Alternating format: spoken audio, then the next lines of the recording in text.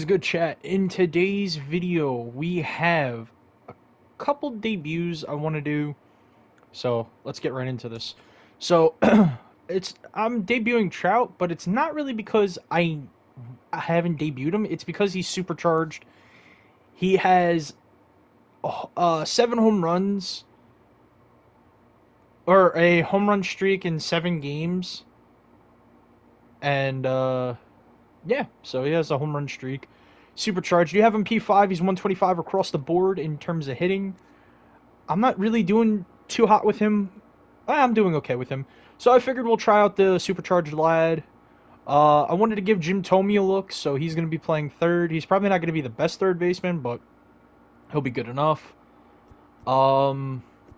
Everything else is still the same. And then we're going to be taking a look at Alek Manoah, the thick boy from the Toronto Blue Jays from the All-Star game. So yeah, so we're gonna give him a look, and we'll go from there. All right, let's get into this.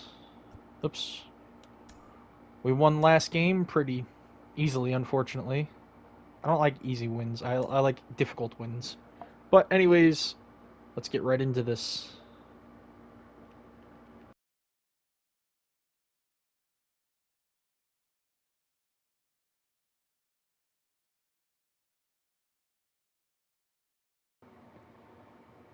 All right, let's see who we're going up against. Alek Manoah. I think we could be home.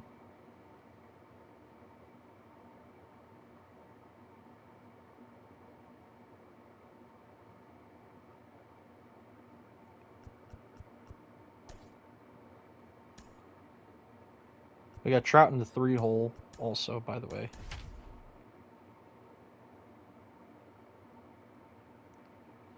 We're facing P5 Noah Syndergaard. Interesting.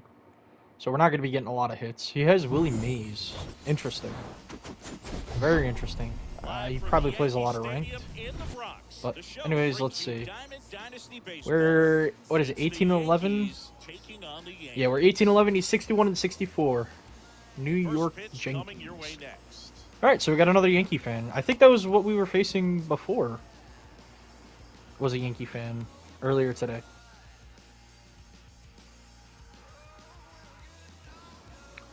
Alright, let's see how we do.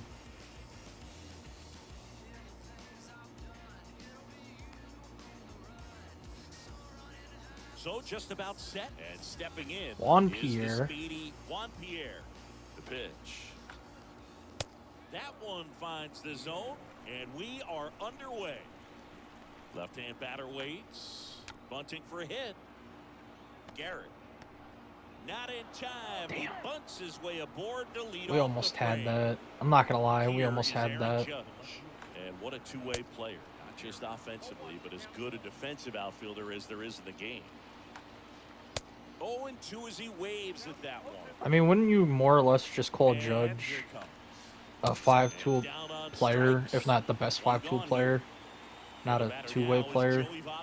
I don't know. But that's just I. Tis just I guess. First with one away. And he's down 0-2 as he swings through it. Here's the pitch. Runner goes. Got him swinging. Ah, I threw that a little too high. Here's a speed it's all right. threat. Willie Mays. Swings through that one. 0-1. That was a beautiful throw. It just wasn't good enough to get him, you know, get him out. Ah, that's going to be a run. It's all right. And that rolls into the corner. And they'll score first. It's 1-0. No biggie. Well, he found himself It's one run in the count right there, but he didn't give in. Anytime you rip a line drive the other way, you feel really good about what you did at the plate. You trusted your hands. You let the ball travel. Damn, he has 6 home runs with that's great work right there. Jordan Walker. On the swing, 0-2 now. And just to touch on Mays' defensive ability, there isn't a ball he couldn't There we go, Thome for the last out. Yes, sir. All right, so we're down 1-0. No biggie. Let's see what we can do in the top of the inning. Good contact guy, good defender. I don't know if he's gonna like intentionally, unintentionally walk Mike Trout or try to get me pitching or swinging at stupid shit. I don't know. But hey, Trout got a base hit. That's all that matters right there. I was like, if I'm gonna do anything, I should just fucking let it go. Just take the single. You know, Boog, if you're that base runner at second base, you want to be quiet out there. Not bouncing around, not distracting your teammate, the hitter. Oh, now this ball gets down.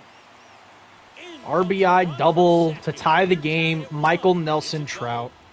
Let's go. So now it's the four-hole hitter, Jim Thome. So walking Jim. Okay. I respect it. Bringing up Aaron Judge. And the force play is now in order. Well, it doesn't get much easier with this next batter, but I totally understand going with the intention. I understand. In that spot. He's just too dangerous at the plate right now, and there's a base open, so it gives you options defensively to get an out. I wasn't gonna say that. I was actually gonna say I understand it because, you know, you get the double play potentially more easily. Sliced hard but foul. But the way I see it is, wouldn't you rather just face Jim over Judge? Because Judge has like P5 power, but obviously Thome doesn't. That's the second out. The batter will be the shortstop, Ellie De La Cruz, who's 0 for 2 with a pair of strikeouts. Anywho. Next offering misses. 2 balls, no strikes, the count. Kind of sad I was lied to about how good Ellie De La Cruz was. But then again, like I always say, not every card is meant for everybody. Hit pretty well in the air out to center. I don't know how that's not a grand slam. I need someone to clarify in the comment section how that's not a grand slam. Like, that's... if that's not a grand slam, then I don't know what else would be. It's whatever. I'm walking Mays. Mays has been like Barry Bonds to this kid. Willie Mays has been fucking Barry Bonds for this kid. I'm not fucking taking a chance. No way. Here's the pitch. Runner on the go. Next offering is fouled back. Kicks and fires. And he chases that one. 12 punch-outs. The batter now, Javier Baez. Fuck it. I'm gonna go with the full 9 innings with Manoah. Screw it. I don't care. There goes Willie. Swing and a miss. No, Johnny, how, bro?